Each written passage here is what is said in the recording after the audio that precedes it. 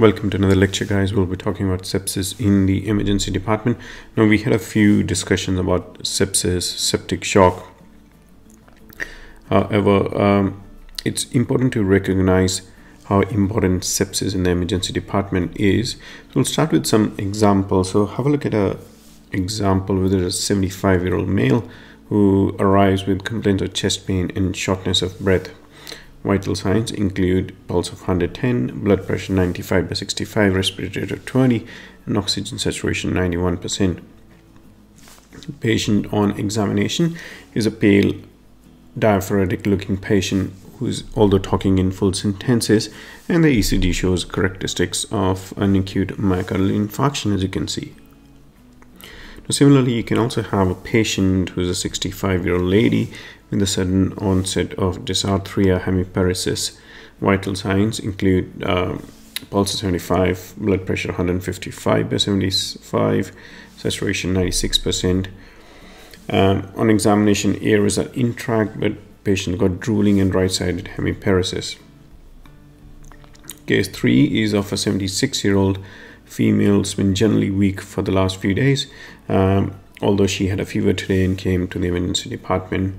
Vital signs are 88/50, heart rate is 105, got a temp, and 95% on room air is a saturation. Now, this patient looks drowsy but will talk when stimulated. The chest and abdo exam for this patient is normal. Okay, so the million-dollar question is, out of these three cases, who is the most likely to die in the next 30 days? So case 1, case 2, or case 3? Case 1 was an acute MI. So the likely incidence of death in these patients is about 9%. Case 2 was a stroke patient. So the likely incidence of death in such patients usually reported to be about 15%. And the case 3 was septic shock. So this patient has a likely incidence of death of about 40%. Okay, so obviously the case 3 is the most likely to die in the next 1 month. Let's define some of the definitions regarding sepsis. First of all, we have SIRS, or systemic inflammatory response syndrome. Then you have sepsis. Sepsis is basically the presence of systemic inflammatory response syndrome when there is a suspected infection as well somewhere. Then severe sepsis is sepsis and end organ dysfunction. And septic shock is when there is sepsis along with shock. Okay, so for systemic inflammatory response syndrome, it's basically classified when the 2 or more of these are present. So temperature more than 38 or less than 36, heart rate more than 90, respiratory rate more than 20, white blood cells more than 12 or less than 4,000. So what does the patient in case 3 have? So 88/50 of blood pressure, heart rate 105, temperature 38.5, respiratory rate 20, and 95% on room air. So this patient has septic shock. However, if the same patient had vitals of 100/65, heart rate of 105, respiratory rate of 20, temp of 38.5, and was 90% on room air, then obviously you want to find out what's a lactate. Okay, so demographics, got about 750,000 to about 1 million cases of severe sepsis in USA each year, and about 200,000 cases of septic shock each year. As you said, the mortality is in the range of 30 to 40% for sepsis, whereas for septic shock it's a little bit higher, so about 50%. Now, why does this happen? So sepsis is basically triggered by bacterial toxins and an inflammatory cascade. It causes a progressive end organ dysfunction. Tissue hypoxia happens because of inadequate oxygen delivery. There's a mitochondrial dysfunction. Thrombi are deposited at capillary levels, and there's a distributive shock. Now, in severe sepsis, there's end organ dysfunction, which leads to an altered mental status, decreased urinary output, acute lung injury, coagulopathy, and cardiac dysfunction. Classic presentation is with the lactic acidosis. Now, all of these patients, one main word that we should understand and know is an early goal-directed therapy. So patients with severe sepsis or septic shock are defined when there is systolic blood pressure less than 90 after 20 to 3 milliliter per kilogram bolus over 30 minutes, or the lactate is more than 4. They are randomized to a normal treatment versus early goal-directed therapy. Now, this is a protocol that's used in a lot of emergency departments based upon the criteria and the assessment. So whether we give a standard therapy in the emergency department or an early goal-directed therapy, but monitoring is very important. So vital signs, labs, cardiac monitoring, urinary output, central venous catheterization, all these things are very, very important. Now, it's been proven that early goal-directed therapy decreases mortality. In hospital mortality, it's about 30% as compared to 46% in the standard therapy. 28-day mortality is again 33% as compared to 49% in the standard therapy. And a 2-month mortality is 44% as compared to 56% for standard therapy. Now, the question is, do you need the whole package? Isn't it enough to place just a line and do appropriate blood pressure and fluid management?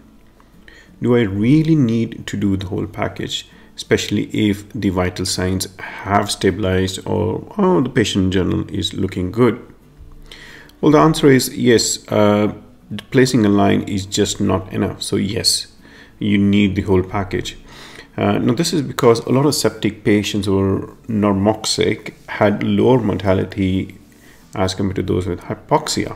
And septic patients who were initially hypoxic were resuscitated through early goal-directed therapy and became normoxic within 6 hours, had similar mortality rates to those who were initially normoxic. Okay, so cryptic shock is something to understand as well. So 86% of the standard therapy group had normalization of vital signs by 6 hours versus 95% in the early goal-directed therapy.